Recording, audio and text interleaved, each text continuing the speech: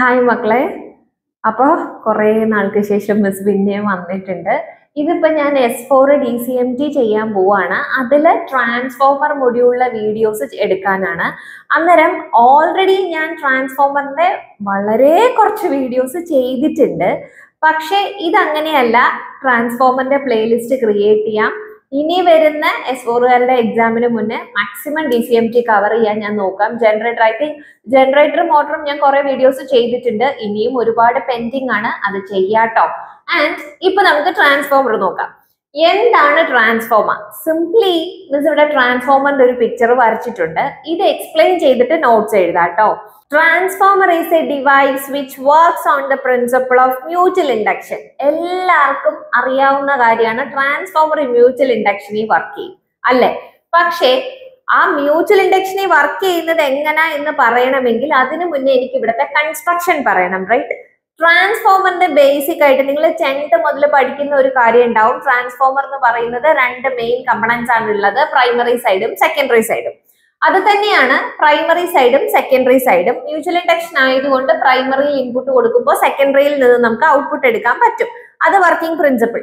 അപ്പോൾ ട്രാൻസ്ഫോമറിന്റെ പ്രൈമറി സൈഡിൽ വരുന്നതിന് നമ്മൾ പ്രൈമറി ആയതുകൊണ്ടാണ് ഇവിടെയുള്ള EMF-നെ E1 എന്നും നമ്പർ ഓഫ് ടേൺസിന് N1 എന്നും പറഞ്ഞു. സെക്കൻഡറി ആയതുകൊണ്ട് EMF E2 എന്നും നമ്പർ ഓഫ് ടേൺസിനെ ഞാൻ N2 എന്നും പറഞ്ഞു. ക്ലിയർ?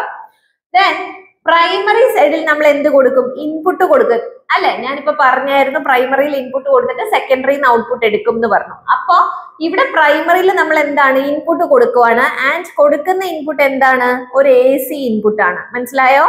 AC ഇൻപുട്ട് ആണ്. ബിക്കോസ് ട്രാൻസ്ഫോമർ എപ്പോഴും AC-യിൽ മാത്രമേ വർക്ക് ചെയ്യുള്ളൂ, നോട്ട് ഇൻ DC. അന്നേരം ഇവിടെ AC ഇൻപുട്ട് ആയതുകൊണ്ട് ഞാനൊരു സൈൻ വേവ് കൊടുത്തിട്ടുണ്ട്. ചില പിള്ളേർ എക്സാമിന് എഴുതുന്ന ഞാൻ കണ്ടിട്ടില്ലേ ഒരു കാര്യമാണ്. അവരിവിടെ സൈൻ വേവ് കൊടുക്കുന്നതിന് പകരം പൊളാരിറ്റി ഇട്ട് വയ്ക്കും, പ്ലസ് മൈനസ് ഇട്ട് വയ്ക്കും. ഇത് DC അല്ലേടാ? DC കൊടുക്കാൻ പറ്റുമോ? ട്രാൻസ്ഫോമർ എന്താണ്? മെയിൻലി വർക്ക്സ് ഓൺ AC ആണ്. അന്നേരം ഇതെന്തല്ല? വാല്യുബിൾ അല്ല. നമുക്ക് എന്ത് തന്നെ വേണം? AC തന്നെ വേണം. സോ ഇവിടെ ഞാൻ എന്ത് ചെയ്തു? ഒരു സൈൻ വേവ് കൊടുത്തിട്ടുണ്ട്. ആൻഡ് ആ കൊടുക്കുന്ന അപ്ലൈ ചെയ്യുന്ന voltage either the single phase voltage അല്ലെങ്കിൽ 3 ഫേസ് വോൾട്ടേജ് ആണ്. അപ്പോൾ സിംഗിൾ ഫേസ് വോൾട്ടേജ് ആണെങ്കിലും 3 ഫേസ് ആണെങ്കിലും ഇൻപുട്ട് വോൾട്ടേജിനെ ഞാൻ ഇവിടെ പ്രൈമറി വോൾട്ടേജ് V1, ഇത് ഇൻപുട്ട് വോൾട്ടേജ് ആണ് കേട്ടോ. Primary voltage V1. അതെവിടെ കയറുന്നു? ഇതൊരു കോറാണ്, ട്രാൻസ്ഫോമറിന്റെ കോറാണ്. ഈ കോറിലേക്കാണ് നമ്മൾ വൈൻഡിങ്, പ്രൈമറി വൈൻഡിങ്ങും സെക്കൻഡറി വൈൻഡിങ്ങും, അതായത് ഫസ്റ്റ് കൊടുക്കുന്ന winding B the primary initial and the secondary winding B the final. ആ വൈൻഡിങ് ആണ്. അപ്പൊ വൈൻഡിങ്ങിനെ നമുക്ക് എന്തെന്ന് പറയാം? ടേൺസ് ആണ്, ചുറ്റിയെടുക്കുന്നതാണ് അല്ലെ? വൗണ്ട് ചെയ്യുന്നതാണ് അല്ലെ?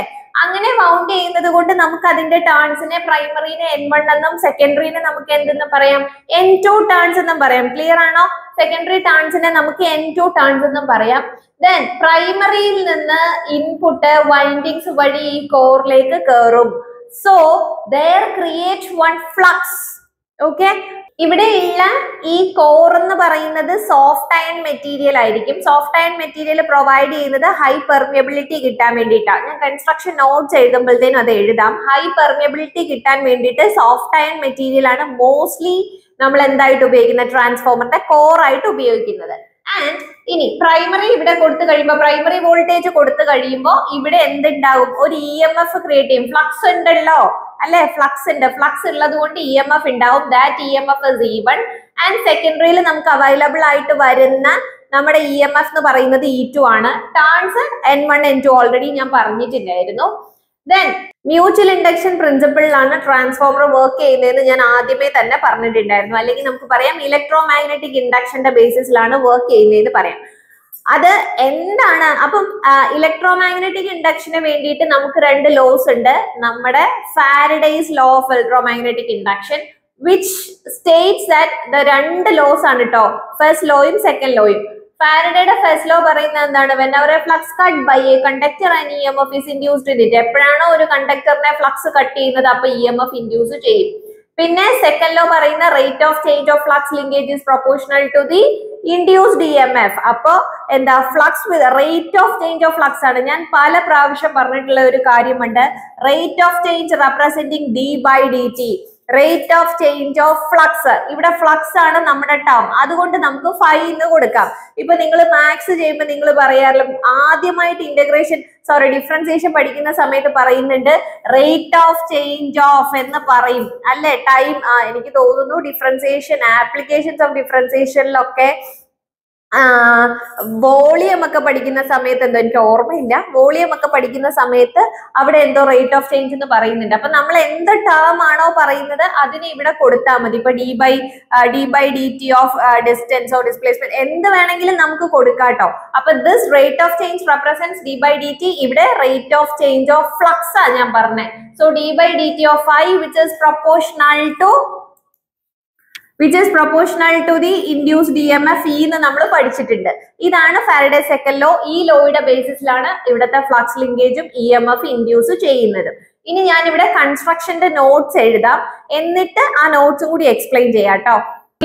മിസ് ഇവിടെ കൺസ്ട്രക്ഷൻ ഡീറ്റെയിൽ നോട്ട്സ് എഴുതിയിട്ടുണ്ട്. ഇത് സിമ്പിൾ ആയിട്ട് ഞാൻ പറഞ്ഞിട്ടുള്ള കാര്യങ്ങൾ തന്നെ എഴുതിയിട്ടുള്ളൂ. എന്തായാലും ഞാനൊന്ന് എക്സ്പ്ലെയിൻ ചെയ്യാം. The transformer works on the principle of electromagnetic induction between two coils or the winding. ഞാൻ പറഞ്ഞില്ലേ രണ്ട് കോയിൽസ് അല്ലെങ്കിൽ രണ്ട് വൈൻഡിങ്സ് ഉണ്ട്, primary and the secondary.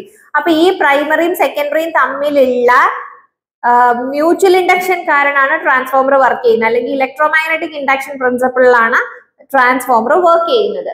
Then it consists of two windings called the primary winding and the secondary winding, where the primary winding is N1 and the secondary winding is N2. Voltage applied to the primary is V1 and it is an AC voltage. Primary il kodukkunna voltage V1 എന്ന് പറയുന്നു, and അതൊരു AC voltage തന്നെയാണ്, DC അല്ല. And then the two windings are connected in core of the transformer. നമ്മൾ രണ്ട് transformer എയറിലൊന്നും അല്ലല്ലോ connect ചെയ്തേക്കുന്നത്, ഒരു മെറ്റീരിയൽ വേണ്ടേ, ആ മെറ്റീരിയൽ നമ്മൾ കോർ എന്ന് പറയും. The core acts as the support to the winding of the transformer. ഞാൻ എപ്പോഴും TRFR എന്ന് എഴുതാറില്ല. നേരത്തെ എന്റെ വീഡിയോസ് കണ്ടിട്ടുള്ളവർക്ക് അറിയായിരിക്കും ഞാൻ TRFR എന്ന് എഴുതുന്നത് ട്രാൻസ്ഫോമറിനെയാണ്. അത് എഴുതി ശീലിച്ചു പോയി. അപ്പൊ എനിക്ക് പെട്ടെന്ന് ട്രാൻസ്ഫോമർ എന്ന് കേൾക്കുമ്പം അങ്ങനെ വരത്തുള്ളൂ. അത് മാറ്റാൻ ഞാൻ വേണേ ട്രൈ ചെയ്യാം.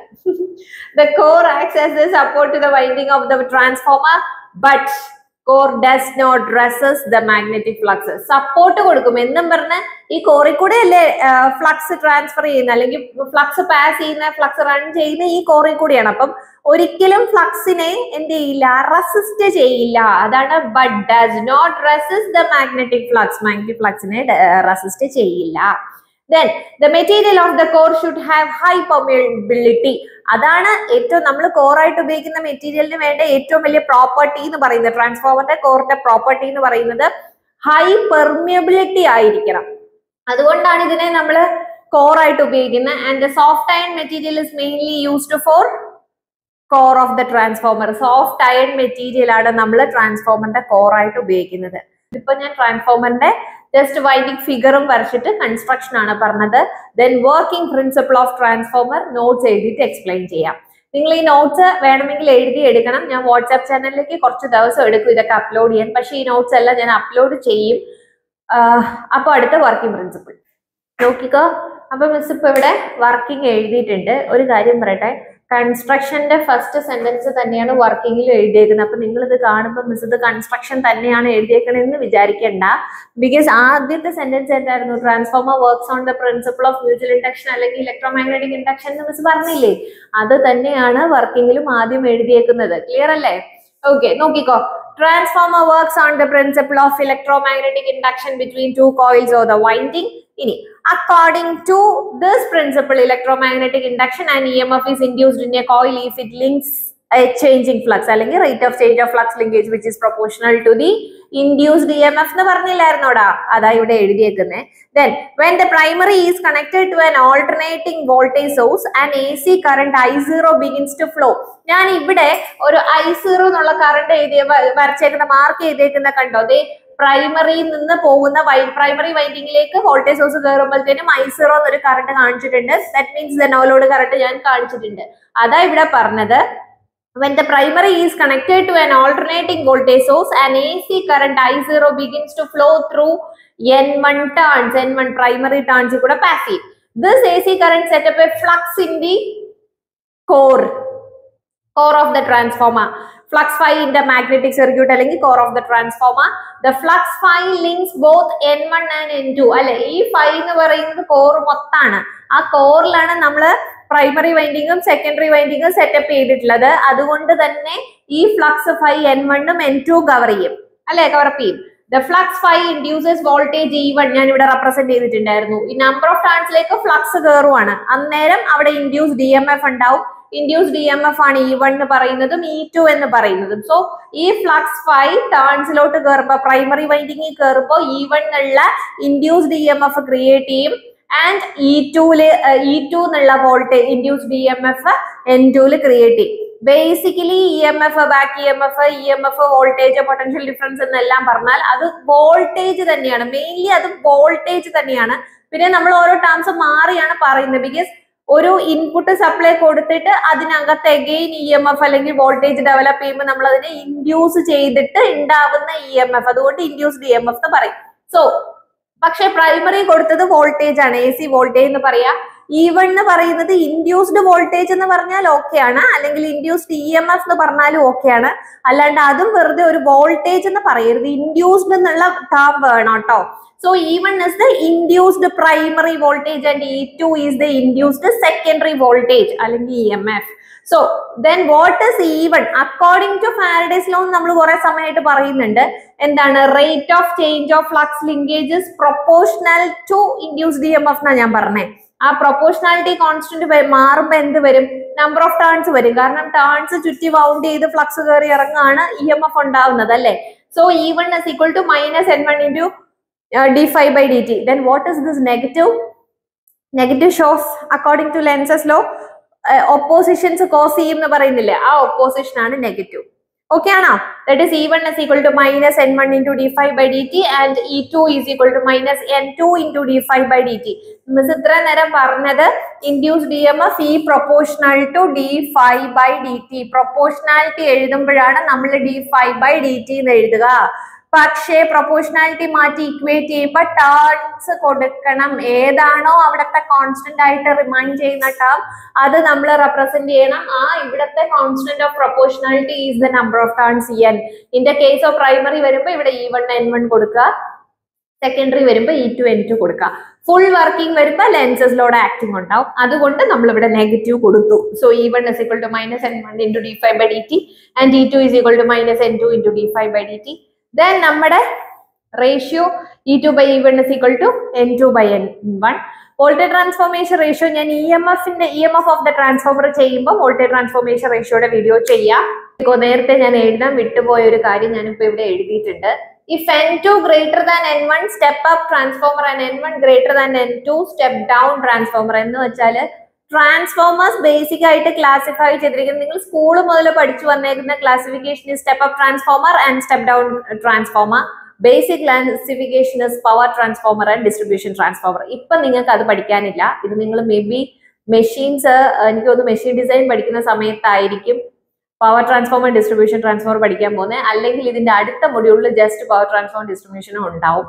ഇപ്പൊ ഇവിടെ ട്രാൻസ്ഫോമറിന്റെ ഈ കൺസ്ട്രക്ഷൻ ബേസിസിൽ നമ്മൾ ക്ലാസിഫൈ ചെയ്തിരിക്കുന്ന കൺസ്ട്രക്ഷൻ ബേസിസ് ക്ലാസിഫിക്കേഷൻ ആണ് step up transformer and step down transformer. ഈ അപ്പും ഡൗണും പിള്ളേർക്ക് കുറെ പേര് തെറ്റിപ്പോകും. ടേൺസ് എപ്പോഴും മാറിപ്പോവാറുണ്ട്, തെറ്റിപ്പോവാറുണ്ട് എന്ന് പറയാറുണ്ട്. അതിന് ഞാൻ ഈസി ആയിട്ട് എക്സ്പ്ലെയിൻ ചെയ്യുന്ന ഒരു കാര്യം എന്ന് പറഞ്ഞാല് സ്റ്റെപ്പ് അപ്പ്, സ്റ്റെപ്പ് ഡൗൺ. അപ്പം ഇവിടെ നമ്മൾ പറയുന്ന ടേം ഇല്ലേ അപ്പ് ഡൗൺ, അത് നമ്മുടെ ഔട്ട്പുട്ടിലോട്ട് കമ്പയർ ചെയ്താൽ മതി. സ്റ്റെപ്പ് അപ്പ് ചെയ്യാന്ന് പറഞ്ഞാൽ എന്താ ചെയ്യാ? വോൾട്ടേജ് കൂട്ടുക എന്നാണ്. അപ്പൊ നമ്മുടെ ഔട്ട്പുട്ട് കിട്ടേണ്ട എന്താണ്? കൂടിയ വോൾട്ടേജ് ആണ്. അതായത് ഹയർ വോൾട്ടേജ് ആണ് നമുക്ക് കിട്ടാനുള്ളത്. എപ്പോഴും നമ്മൾ ഔട്ട്പുട്ട് എവിടെ നിന്നാ എടുക്കുന്നത്? സെക്കൻഡറി എന്നാ എടുക്കുന്നത്, അല്ലെ? നമ്മൾ വോൾട്ടേജ് എപ്പോഴും എടുക്കുന്നത് സെക്കൻഡറി സൈഡ് ആണ്. അപ്പൊ ഈ അപ്പും ഡൗണും സെക്കൻഡറി വെച്ച് കമ്പയർ ചെയ്ത് നിങ്ങൾക്ക് എഴുതാൻ പറ്റും. അപ്പ് എന്ന് പറയാ കൂട്ടുക, കൂട്ടുമ്പോ സെക്കൻഡറിയിലെ ടേൺസ് എന്താണ്? കൂടുതലാണ്. മനസ്സിലായോ? സ്റ്റെപ്പ് അപ്പ് ചെയ്യുമ്പോ ഹയർ വോൾട്ടേജ് ആണെങ്കിൽ secondary side high number of turns. And step down എന്ന് പറഞ്ഞാൽ എന്താണ്? വോൾട്ടേജ് കുറയ്ക്കുമ്പോഴും ഔട്ട്പുട്ട് സെക്കൻഡറിയിൽ തന്നെയല്ലേ കിട്ടുന്നത്. ദാറ്റ് മീൻസ് സെക്കൻഡറി സൈഡിലെ നമ്പർ ഓഫ് ടേൺസ് കുറവ്. അപ്പൊ ഇനി ഒരു കാര്യം, സ്റ്റെപ്പ് അപ്പ് ട്രാൻസ്ഫോമർ മിസ് പറഞ്ഞു സെക്കൻഡറി സൈഡിൽ നോക്കിയാൽ മതി, സെക്കൻഡറി ഔട്ട്പുട്ടിൽ അപ്പ് ചെയ്യുമ്പോൾ വോൾട്ടേജ് കൂടുതലാണ്.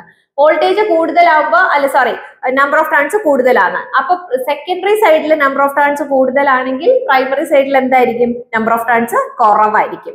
അതാണ് step up. That is N2. ഞാൻ എഴുതിയേക്കുന്ന N2 greater than N1. Number of turns in the secondary is greater than number of turns in the primary. That means സെക്കൻഡറിയിൽ turns കൂടുതൽ, പ്രൈമറിയിൽ turns കുറവ്. Then step down transformer. Step down transformer ആകുമ്പോൾ എന്താ ചെയ്യേണ്ടത് വെച്ചാൽ down ആണ്, voltage കുറയ്ക്കുവാണ്. Voltage കുറയ്ക്കുമ്പോൾ എന്താടാ ചെയ്യാനുള്ളത്? സെക്കൻഡറിയിൽ കുറഞ്ഞ വോൾട്ടേജ്, ലോവസ്റ്റ് വോൾട്ടേജ് വരുമ്പോൾ അവിടത്തെ നമ്പർ ഓഫ് ടേൺസ് കുറവാണ്. സെക്കൻഡറിയിലെ number of turns കുറഞ്ഞിട്ടുണ്ടെങ്കിൽ പ്രൈമറിയിലെ number of turns കൂടുതലായിരിക്കും. ഇതാണ് step up transformer, step down transformer. ഇതൊന്ന് ഓർത്ത് വെച്ചാൽ നിങ്ങൾക്ക് തെറ്റാണ്ട് ടേൺസിന്റെ കാര്യം എഴുതാം. ബേസിക് ആയിട്ട് S3 പിള്ളേർക്കും പിന്നെ ഫസ്റ്റ് ഇയേഴ്സിനും ഇങ്ങനെ ഒരു സംഭവം തെറ്റി പോവാറുണ്ട്, ടേൺസ് എപ്പോഴും മാറി പോവാറുണ്ടെന്ന് പറയുന്നുണ്ട്. അതുകൊണ്ട് തെറ്റാതിരിക്കാൻ ഞാൻ ഈസി ആക്കാൻ കണ്ടുപിടിച്ച ഒരു സിമ്പിൾ ആയിട്ടുള്ള എന്റെ ഒരു ട്രിക്ക്. ഓക്കെ, ഇനി ട്രാൻസ്ഫോമറിന്റെ നോട്ട്സ്. ഇമ്പോർട്ടന്റ് ആയിട്ടുള്ള ഒരു നോട്ടാണ്. Transformer enables to transfer AC power from one circuit to another with a change in voltage level. Voltage ലെവലിൽ ചെറിയ ചേഞ്ച് വരുത്തിക്കൊണ്ട് ഒരു സർക്യൂട്ടിൽ നിന്ന് വേറൊരു സർക്യൂട്ടിലേക്ക് എന്ത് ചെയ്യാൻ പറ്റും? AC പവർ ട്രാൻസ്ഫർ ചെയ്യാൻ പറ്റുന്ന ഡിവൈസ് ആണ് transformer. Okay, transformer enable us to transfer alternating current, AC power ആണ് അല്ലെ, AC power from one circuit to another with a change in voltage level. ഇത് ആരോ എനിക്ക് ഇടയ്ക്ക് കോമന്റ് ഇട്ടിരുന്നു, അങ്ങനെ നമുക്ക് ട്രാൻസ്ഫോമർ ട്രാൻസ്ഫർ ചെയ്യുന്ന ഡിവൈസ് അല്ലേ, അന്നേരം വോൾട്ടേജ് സെയിം ആയിരിക്കില്ലേ, വോൾട്ടേജ് കുറയോ കൂടുകയോ ചെയ്യില്ലല്ലോ, കോൺസ്റ്റന്റ് മെയിൻറ്റെയിൻ ചെയ്യില്ല. വേറൊരു സർക്യൂട്ടിലേക്ക് നമ്മൾ ട്രാൻസ്ഫർ ചെയ്യുമ്പോൾ, AC പവർ ട്രാൻസ്ഫർ ചെയ്യുമ്പോൾ വോൾട്ടേജ് ലെവൽ കുറയും. ഓക്കെ, കൂടുതലും കുറയും, ചിലത് അതാണ് ചേഞ്ച് ഇൻ വോൾട്ടേജ് ലെവൽ എന്ന് പറയുന്നത്. കോൺസ്റ്റന്റ് ആയിട്ട് എന്തായാലും മെയിൻറ്റെയിൻ ചെയ്യില്ല. അപ്പോൾ ഇന്ന് മിസ് പറഞ്ഞത് S4 DCMTയിലുള്ള ട്രാൻസ്ഫോമർ ആണ്. ഞാൻ ഇന്നിപ്പോ കൺസ്ട്രക്ഷനും വർക്കിങ്ങും പറഞ്ഞിട്ടുണ്ട്. എൻ്റെ ഈ വീഡിയോ നിങ്ങൾക്ക് യൂസ്ഫുൾ ആയി തോന്നുന്നു. അർച്ചനാസ് അക്കാഡമി യൂട്യൂബ് ചാനൽ, ഞാൻ അർച്ചന. എൻ്റെ വീഡിയോസ് കണ്ടിട്ട് നിങ്ങൾക്ക് യൂസ്ഫുൾ ആയിട്ട് തോന്നുന്നുണ്ടെങ്കിൽ എൻ്റെ ഈ ചാനൽ ഒന്ന് സബ്സ്ക്രൈബ് ചെയ്യുക, നിങ്ങളുടെ ഫ്രണ്ട്സിന് സജസ്റ്റ് ചെയ്യുക. എന്ത് ഡൗട്ട്സ് ഉണ്ടെങ്കിൽ എനിക്ക് കോമെന്റ് ചെയ്തോ, ഞാൻ ആൻസർ ചെയ്ത് തരുന്നതാണ്. Then thank you.